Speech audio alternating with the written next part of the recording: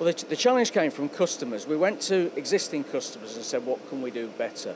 One thing that came back was reduce the floor space, but don't compromise on the size of components or the rigidity or capability of the machine. And this is the outcome.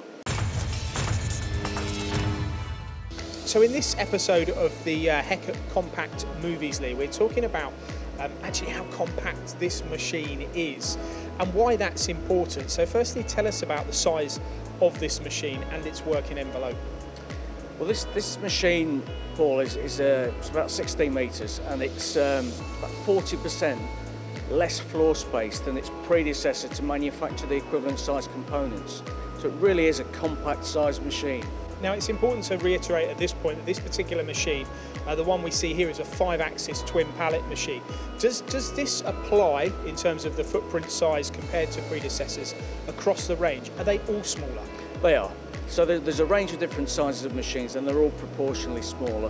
Whether it's a 4-axis, a H or a 5-axis X machine within the range, they're the same footprint per pallet size. What other advantages are there other than just the size? I mean, what about the services to the machine? Well, this is where the designers went to town, and they took the fundamental machine design, as in the structure and the capability, and kept that, but everything around the machine, the enclosure, the services, the way that the machine's constructed, the hydraulics, the electrics, the swarf system, everything's been made more compact. It's been designed so it fits around the machine better.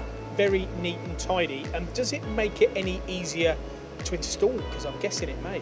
Well, it is easy to install. It's a single lift machine, so we can install it very easily and very quickly, and we can squeeze it into corners in factories.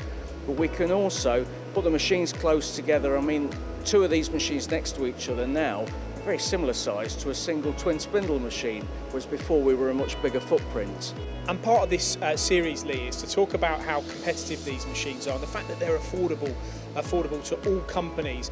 Is that really not just one point, the affordability, but now the size as well really does give you those opportunities in those small to medium-sized engineering businesses? Well, it does, and our business was always predominantly built around OEMs. We've always sold to a few small subcontractors, but we've always been seen to be out of reach.